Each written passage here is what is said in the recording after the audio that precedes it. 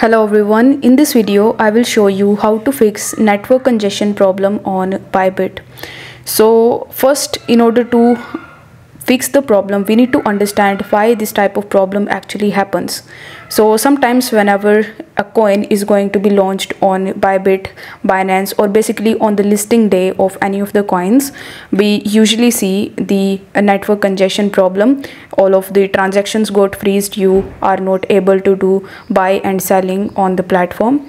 So in this situation, what you can do is you can simply first go to the Bybit's official social page, and from there you just have to check what is the reason of the network congestion and if there is any update relating to it or not.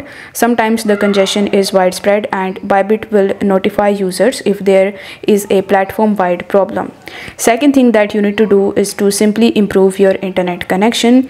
If the congestion is due to a slow or unstable connection on your side, you just have to switch to a faster network or use a wired connection to stabilize your internet. In order to fix the internet connection problem, you can also even try this trick, in which you just have to swipe down your notification bar and turn on the airplane mode.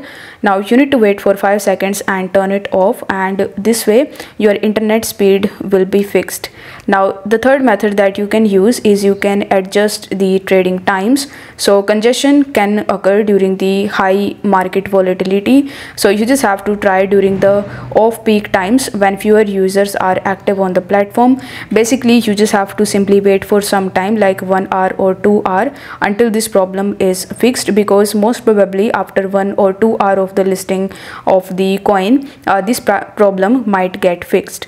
So these are some of the solutions that you can find helpful for you to fix the network congestion problem on Bybit. So that was it for this video. I hope you found this video helpful. Do let me know if you have any questions in the comments. I'll try to answer each and every questions of yours. Thank you so much for watching.